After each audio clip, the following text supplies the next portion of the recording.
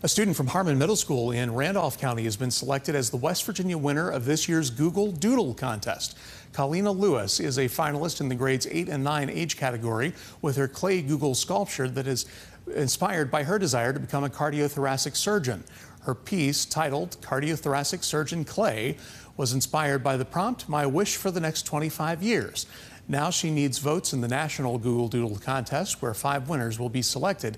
From those 5, 1 winner will be selected and receive a $55,000 scholarship and a $50,000 technology package for their school or nonprofit organization of their choice. To vote for Colleena's art piece, visit our website, WBOY.com.